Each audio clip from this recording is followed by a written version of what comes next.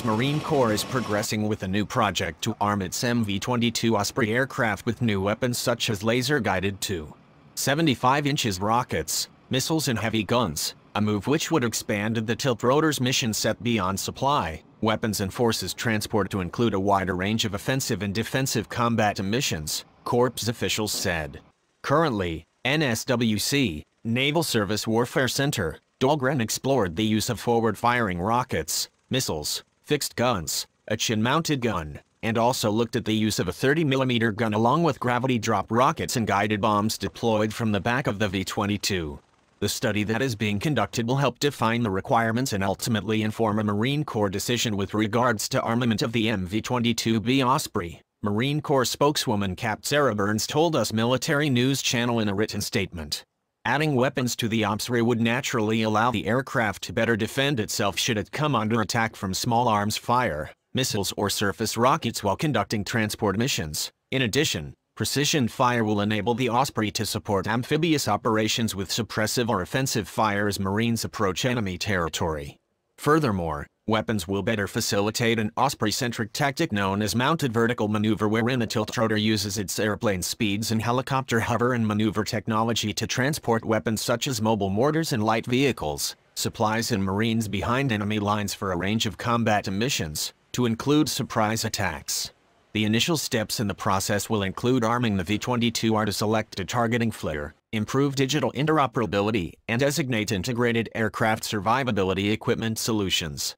Integration of new weapons could begin as early as 2019 if the initiatives stay on track and are funded, Burns added. Burns added that assault support will remain as the primary mission of the MV-22 Osprey, regardless of the weapons solution selected. So far, Osprey maker Bell Boeing has delivered 290 MV-22s out of a planned 360 program of record. Laser-guided Hera 2.75-inch folding fin rockets, such as those currently being fired from Apache attack helicopters, could give the Osprey a greater precision attack technology. One such program firing 2.75 inches rockets with laser guidance is called Advanced Precision Kill Weapon System, or APKWS. Bell Boeing designed a special pylon on the side of the aircraft to ensure common weapons carriage. The Corps is now analyzing potential requirements for weapons on the Osprey, considering questions such as the needed standoff distance and level of lethality. We did a demonstration with Bell where we took some rockets and we put them on a pylon on the airplane using APKWS.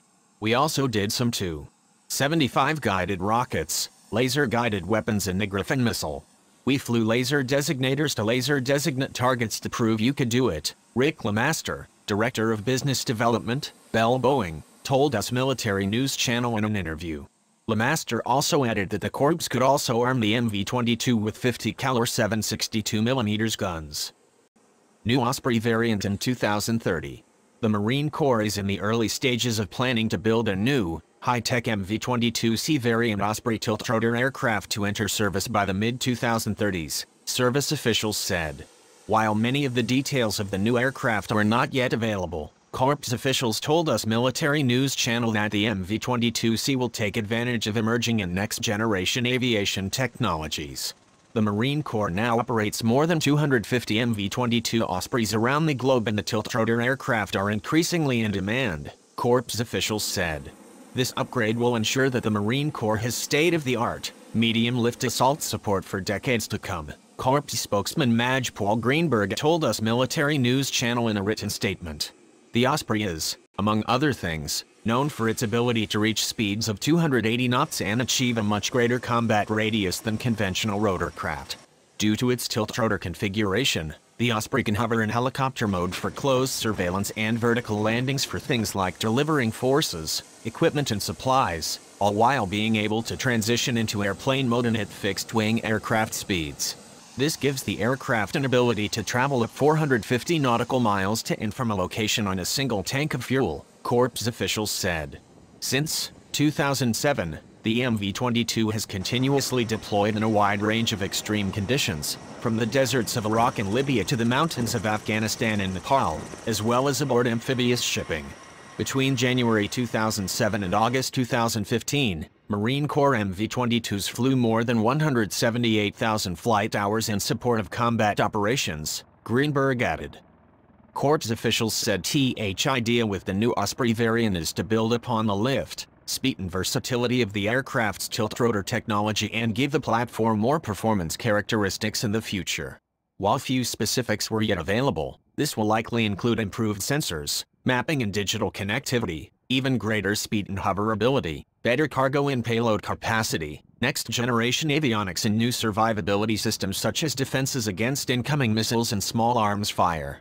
Greenberg also added that the MV-22C variant aircraft will draw from technologies now being developed for the Army-led Future Vertical Lift program involved in engineering a new fleet of more capable, high-tech aircraft for the mid-2030s. The MV-22C will take advantage of technology spurred by the ongoing joint multi-role and future vertical lift efforts, and other emerging technology initiatives, Greenberg added. The U.S. Army is currently immersed in testing with 2 industry teams contracted to develop and build a fuel-efficient, high-speed, high-tech, next-generation medium-lift helicopter to enter service by 2030. The effort is aimed at leveraging the best in helicopter and aircraft technology in order to engineer a platform that can both reach the high speeds of an airplane while retaining an ability to hover like a traditional helicopter, developers have said. The initiate is looking at developing a wide range of technologies including lighter-weight airframes to reduce drag, different configurations and propulsion mechanisms, more fuel-efficient engines, the potential use of composite materials and a whole range of new sensor technologies to improve navigation, targeting and digital displays for pilots. Requirements include an ability to operate in what is called high-hot conditions, meaning 95 degrees Fahrenheit and altitudes of 6,000 feet where helicopters typically have difficulty operating. In high-hot conditions, thinner air and lower air pressure make helicopter maneuverability and operations more challenging. The Army's Joint Multi-Role Technology Demonstrator, or JMRTD, program has awarded development deals to Bell Helicopter Textron and Sikorsky Boeing teams to build demonstrator aircraft by 2017 to help inform the development of a new medium-class helicopter. Textron Incorporated Bell Helicopter is building a tilt-rotor aircraft called the Bell V-280 Valor, and the Sikorsky Boeing team is working on early testing of its SB-1 Defiant coaxial rotor blade design.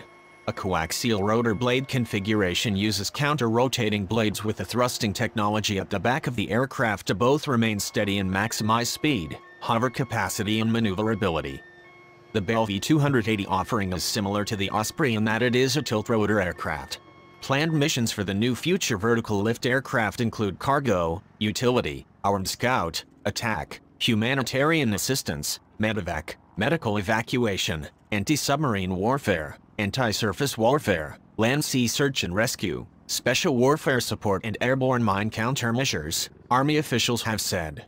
Other emerging technology areas being explored for this effort include next-generation sensors and navigation technologies, autonomous flight and efforts to see through clouds, dust and debris described as being able to fly in a degraded visual environment. Meanwhile, while Corps officials say they plan to embrace technologies from this Army-led program for the new Osprey variant, they also emphasize that the Corps is continuing to make progress with technological improvements to the MV-22. These include a technology called V-22 Aerial Refueling System, or VARS, to be ready by 2018, Greenberg explained. The Marine Corps Osprey with VARS will be able to refuel the F-35B Lightning II with about 4,000 pounds of fuel at VARS initial operating capability. MV-22B VARS capacity will increase to 10,000 pounds of fuel by 2019. This will significantly enhance the F-35B's range, as well as the aircraft's ability to remain on target for a longer period, he told us Military News. The aerial refueling technology on the Osprey will refuel helicopters at 110 knots and fixed-wing aircraft at 220 knots, LeMaster added. The intent is to be able to have the aircraft on board the ship have the auxiliary tanks on board. An aircraft can then fill up, trail out behind the Osprey about 90 feet, he explained. The VARS technology will also be able to refuel other aircraft such as the CH-53EK, F-18, Aviate-B Harrier jet and other V-22s, Greenberg added. The Corps is also developing technology to better network Osprey aircraft through an effort called Digital Interoperability, or DI. This networks Osprey crews such that Marines riding in the back can have access to relevant tactical and strategic information while en route to a destination. DI is now being utilized by the 15th Marine Expeditionary Unit and is slated to be operational by 2017.